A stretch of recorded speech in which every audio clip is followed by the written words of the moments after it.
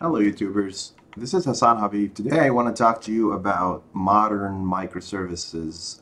This is a new web series that I've decided to start and to talk about based on my previous experiences building enterprise level, enterprise scale services to serve specific business needs.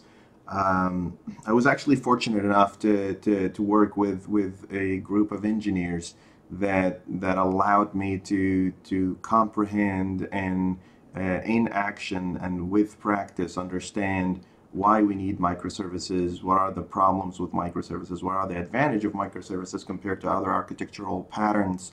Um, so I did some research and I started to, compare other experiences that other people had building microservices. And I decided to start up this web series. I call it Modern Microservices because with any idea out there, any architectural pattern, you'll see different ways how people would implement different things. Like the Agile methodology, for instance, people came up with all different schools of thought when they're implementing an Agile as a framework. And I also like to think of microservices as an architectural pattern. It's more of a framework to guide the process of building hopefully better software, replaceable, configurable, pluggable, all the good stuff that people would want to have when they're building an enterprise level software. So in this video, this first video, I want to talk about, I've seen a lot of videos where they start talking about what are microservices and then why microservices. I want to start with why microservices because I want to build this motive about why it is important, why this microservice thing is important for us to understand and comprehend in order for us to achieve specific goals, not just technological goals, not just career goals, but also business goals that allows us, to have better achievements in general in the life and to have our goals aligned with the enterprise or the company or the startup wherever we are building software. So starting with that, let's talk about why microservices. I have three important parts in here, and then with every portion here, with every part, I have a little bit of a subsection there to say why what's the most important part about every advantage that we may have building microservices. So I was going to start with better engineering.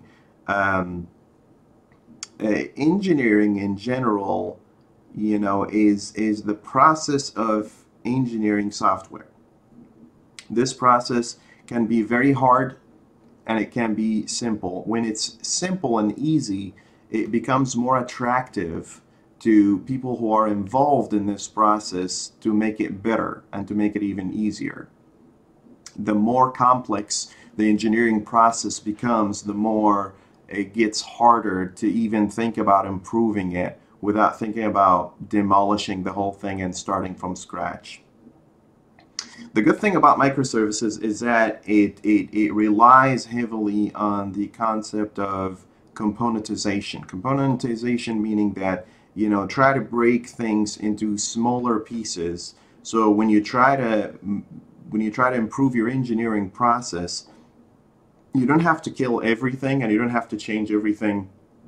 You don't have to work months and months and months in trying to improve a big monolith, that'll take a lot of time for you to improve. Rather, you could pick up just one small component that has its own pipeline from a development and deployment and integration perspective and see how things go with that. So it allows a better experimentation. When you break down your software into smaller pieces like that, you start thinking, oh, I can understand this component. It's so small.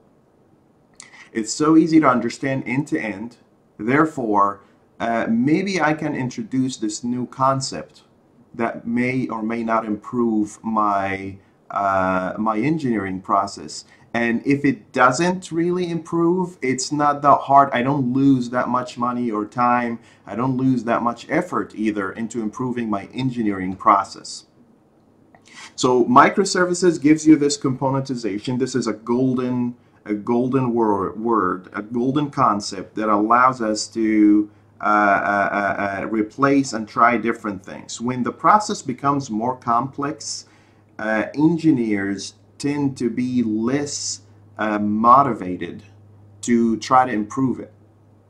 It becomes just the thing, the hard thing that they have to do every day, and even thinking about improving it requires a lot of permissions and a lot of a lot of people have to agree on it. But if it's smaller and simpler, things become a lot easier.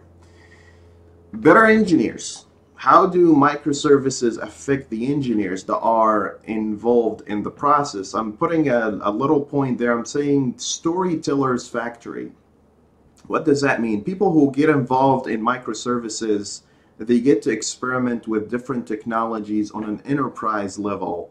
So when they experiment with these things, they become storytellers.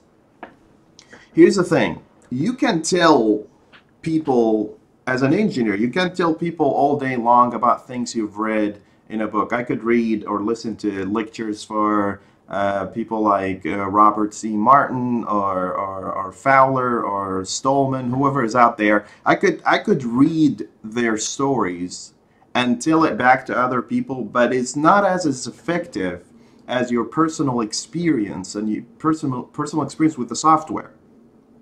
What microservices allows you to do is that it allows you to go and try different technologies, the most modern thing, even if it's still in beta, and not have to worry about taking down the entire system.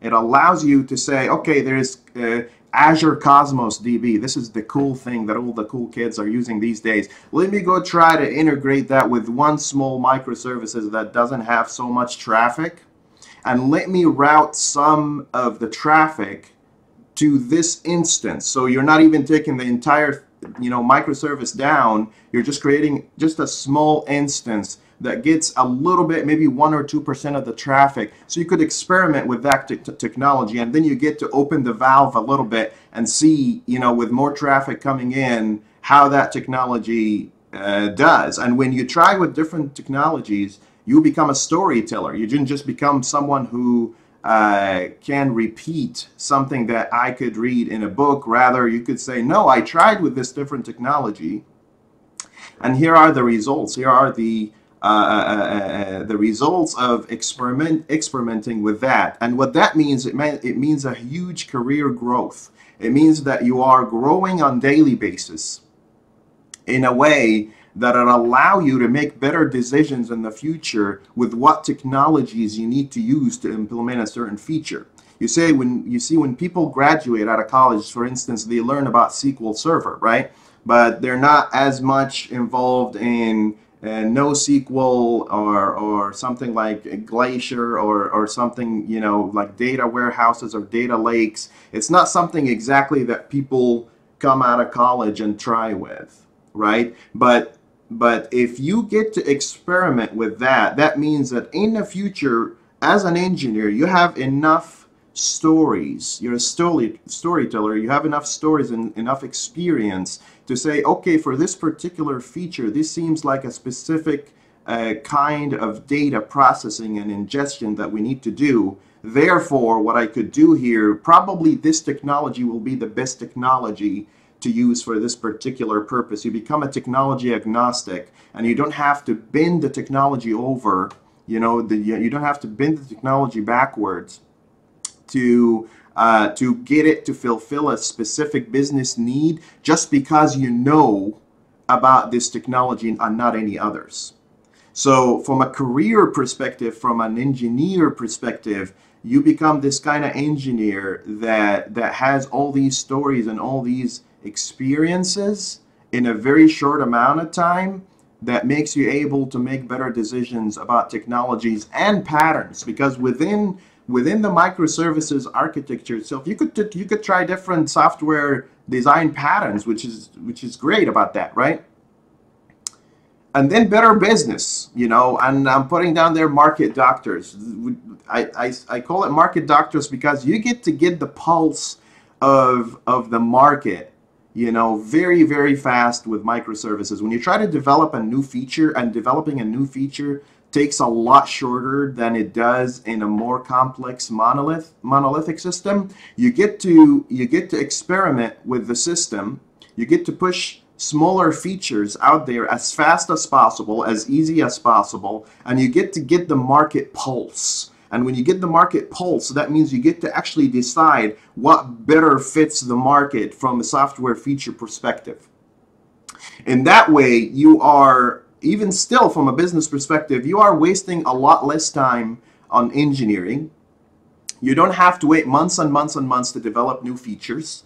Your engineers are so open-minded and so they're big storytellers that can actually help you get your features out there with the best technology, because they're storytellers, right? They've tried with different things and they know what works and what doesn't, and that leverages everyone's knowledge, you know, to make better decisions, right? Based on actual experimentations, not just a YouTube video or a book or something like that. They actually experimented with it themselves. Also, from a business perspective, you get to put these features out there, like I said, as fast as possible. You get to direct traffic and try different things. These three things, these three pillars, is what makes microservices as an architectural pattern a lot more attractive than existing systems like a monolith application or such. In the next video, I'm going to start talking about what are microservices. You know, if they're that attractive, if they can guarantee engineering growth and engineers growth and business growth, what are they? How do we know a service is a microservice? What does this term mean? And how can I draw the line and say, okay, this service have exceeded the limit of it being a microservice, and now we need to break it into multiple services? And a lot more stories about what I learned building microservices are to come. Thank you for watching.